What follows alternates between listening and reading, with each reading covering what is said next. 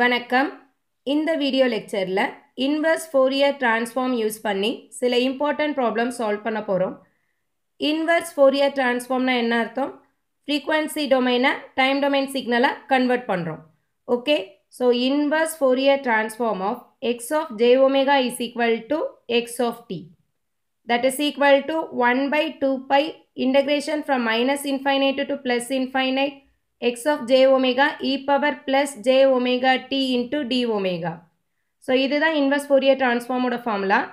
So, first problem is find the inverse Fourier transform of x of j omega is equal to del of j omega. So, del na enna artham? Impulse signal oda transform. Okay va? So, inga solution la first நம்ம என்ன எழுதுறோம்? Inverse Fourier transform ஓட formula.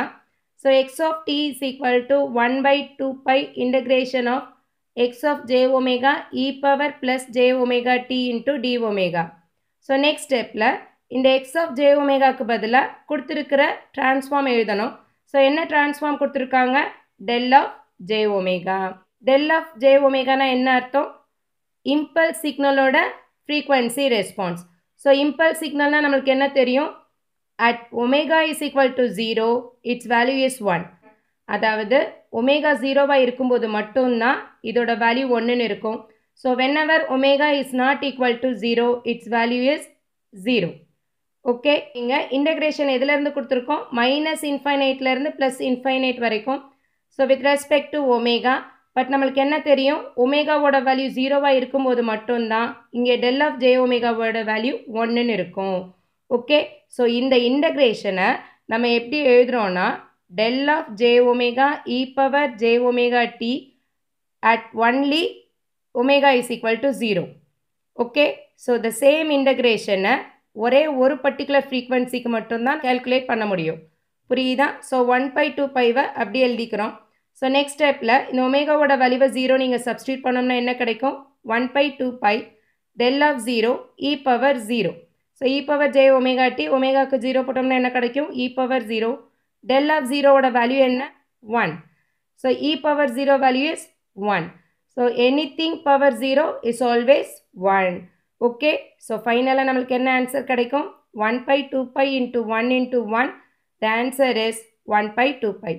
So, inverse Fourier transform of del of omega is equal to 1 by 2 pi. Okay, so இந்த 2 pi இங்கே கொண்டு போனோம்னா நம்மளுக்கு என்ன கிடைக்கும்? Inverse Fourier transform of 2 pi into del of omega is equal to 1. Okay, so இப்போ இதுக்கு நம்ம Fourier transform ரெண்டு பக்கமும் எடுத்தோம்னா என்ன கிடைக்கும்? So, இங்கே Fourier transform எடுத்தோம்னா இந்த inverse இந்த Fourier transform cancel ஆயிரும். So, நம்மளுக்கு என்ன வேல்யூ கிடைக்கும்? 2 pi into del of j omega. So, here j omega னு போடலாம் இல்லை omega னு போட்டுக்கலாம். Okay, that is equal to Fourier transform of 1. So, நல்லா ஞாபகம் வச்சுக்கோங்க. Sometimes இது கூட எக்ஸாம்பிள் கேட்கலாம். To prove Fourier transform of 1 is equal to 2 pi del of j omega. புரியுதா? ஸோ இந்த ப்ராப்ளம் ஆல்ரெடி யூனிவர்சிட்டியில் கேட்டிருந்த ஒரு problem. Just inverse Fourier transform மட்டும் எடுங்கன்னா இதோட ஸ்டாப் பண்ணிக்கலாம்.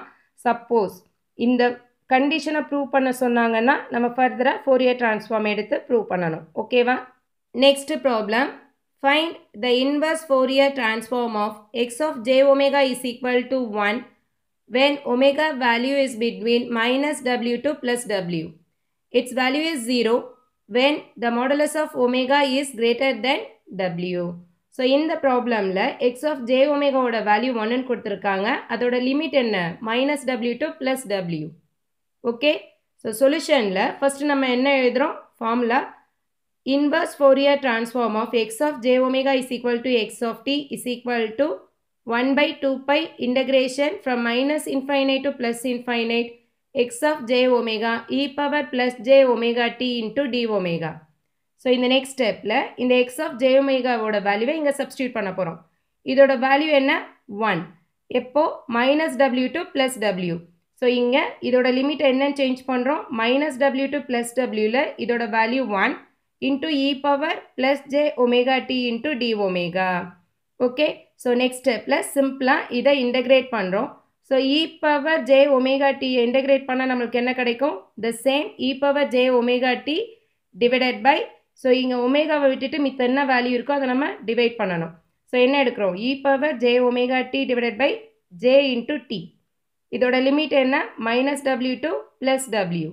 Okay, so 1 by 2 pi e power j omega t by jt with the limits minus w to plus w. So இங்க இந்த jtன்றது காமனா இருக்கு, நம்ம வெளியே எடுத்துக்கலாம். So 1 by 2 pi jt into upper limit substitute பண்ண என்ன கிடைக்கும் e power j wt. lower limit substitute பண்ணும்போது minus யூஸ் பண்றோம். So minus e power இங்க ஒமேகாவோட வேல்யூ என்ன minus w. So e power minus jwt.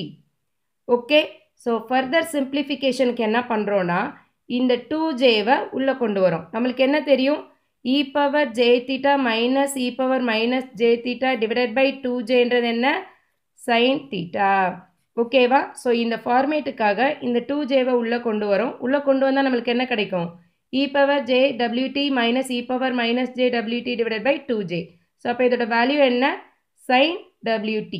புரியுதா? ஸோ இங்கே வெளியில் என்ன இருக்குது 1 by pi into tன்னு இருக்குது. ஸோ இதுதான் ஆன்சர். இதை ஃபர்தராக நம்மளால் சிம்பிளிஃபை பண்ண முடியும். ஸோ என்ன பண்ண போகிறோம்னா நம்மளுக்கு என்ன தெரியும் sin theta divided by theta is equal to what? It is sin theta. ஓகேவா? ஸோ இங்கே என்ன பண்ணுறோன்னா t ஆல்ரெடி ஒன்று கீழே இருக்கா. ஸோ இந்த டீயை உள்ளே கொண்டு வரோம். ஃபர்தராக சிம்பிளிஃபை பண்ணுறதுக்கு உள்ளே கொண்டு வரோம்.